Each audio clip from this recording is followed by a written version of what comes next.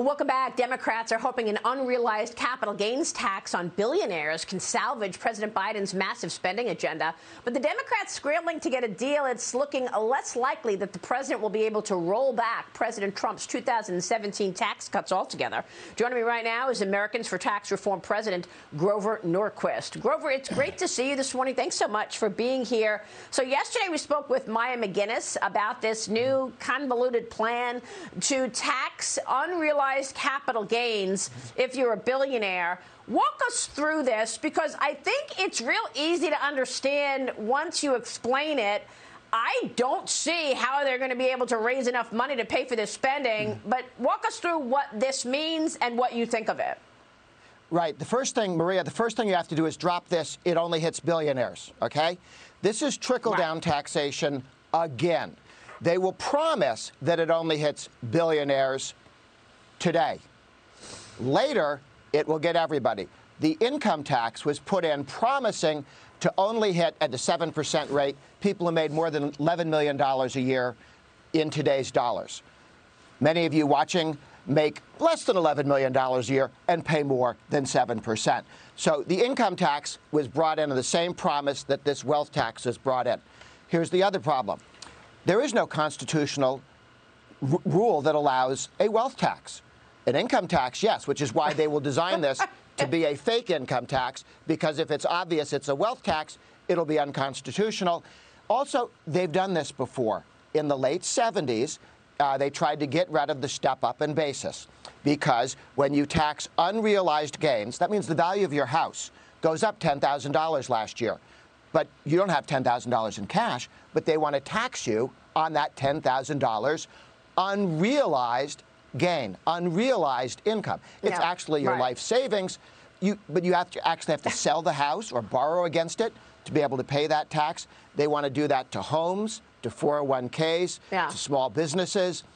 When they did this, when they tried to do this under Carter for 4 years, they said, when you die, not every year, but when you die, we're going to tax you on the unrealized gains before anything goes to your kids. That was so difficult to implement that the New York Times said it was crazy, and they repealed it. Now they want to do it every single year.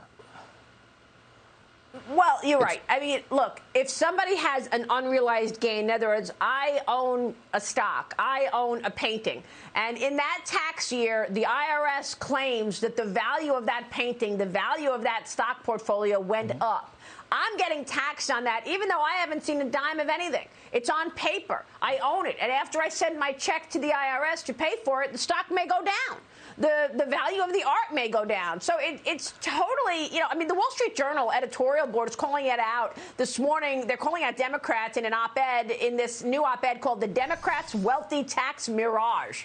They write, quote, details of Senator Wyden's plan haven't been released, so it's not clear if the tax would apply to non-financial assets like artwork or intellectual property.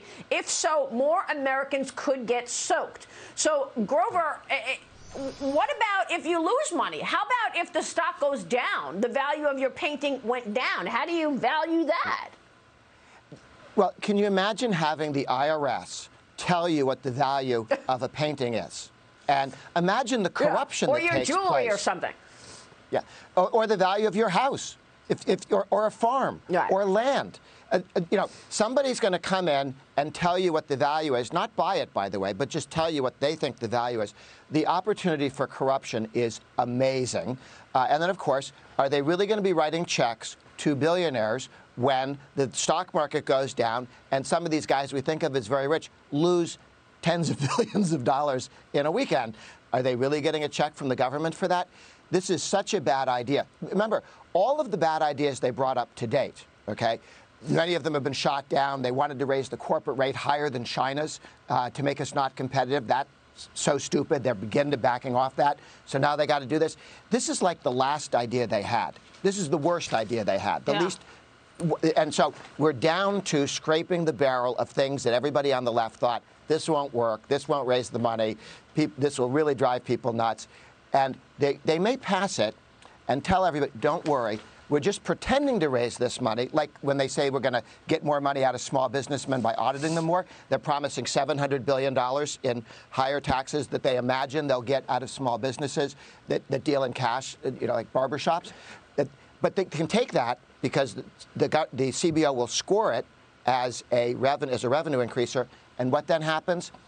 They can spend that money. So what the Democrats really want is an imaginary number. They can spend it. Then they'll come back and go, this was too stupid. We'll repeal it, as they did in the 1970s during the Jimmy Carter regime, where they got rid of taking away the step-up in basis. They put it back.